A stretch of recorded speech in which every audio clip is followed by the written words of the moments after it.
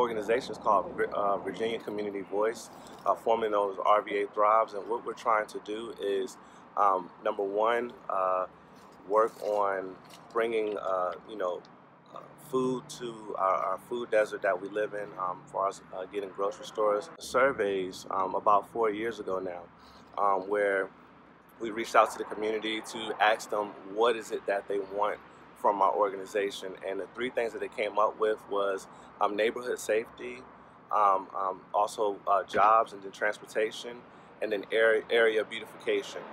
So what we've been doing is working on ways to bring those opportunities to our area. We have a lot of commercial businesses here. We would like them to hire within